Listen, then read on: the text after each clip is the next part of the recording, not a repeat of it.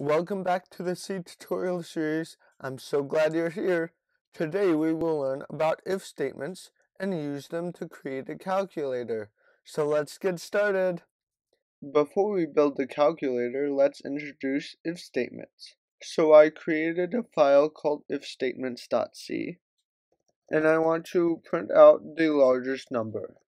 So I'm gonna create a double, which is a decimal value, and I'm gonna create two variables, num1 and num2. And then I'm gonna ask the user to input two numbers.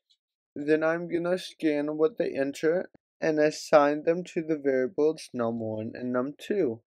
Now we'll introduce the if statement, and it is just if, and I'll say if num1 is greater than num2, then I have curly braces, and what's inside here will execute if num1 is greater than num2.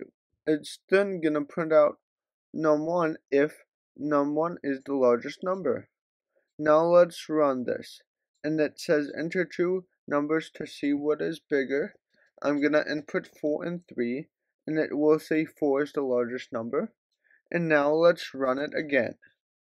This time I'll put 3 and 4, and it doesn't output anything because this if statement is not true. If we wanted to check if num1 and num2 are equal, we could do another if statement, or we can make this simpler by doing an else if statement.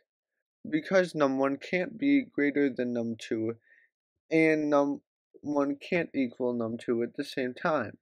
So I'll say else if num1 is equal to num2 and is equal to has two equal signs. And then inside the curly braces, we're going to print that the numbers are the same. So it will say the numbers are the same. They are both whatever the number is. And then otherwise, we know that num2 is the greatest number.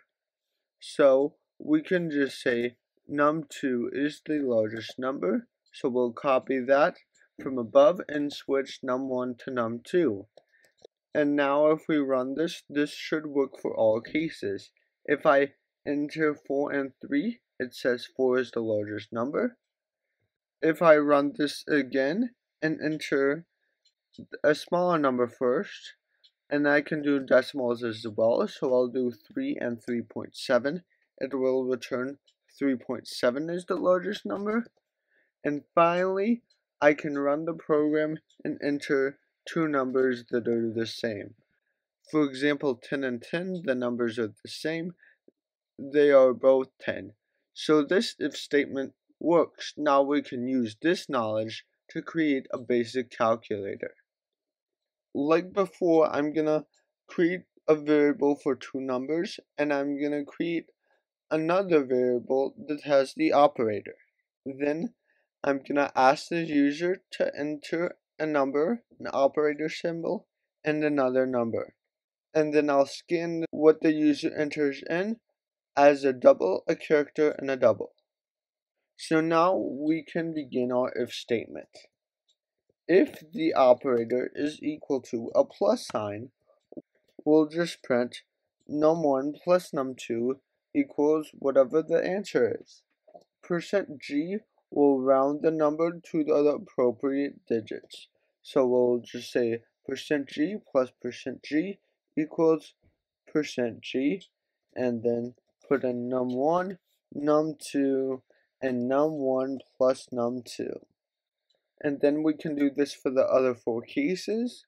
So I just copy and pasted the code, and then I'll do else if operator is equal to the minus sign, do num1 minus num2, else if the operator is equal to the multiplication sign, do num1 times num2, and else if operator is equal to the division sign, do num1 divided by num2.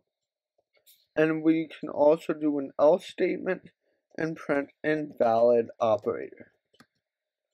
So now let's run this to see if it works.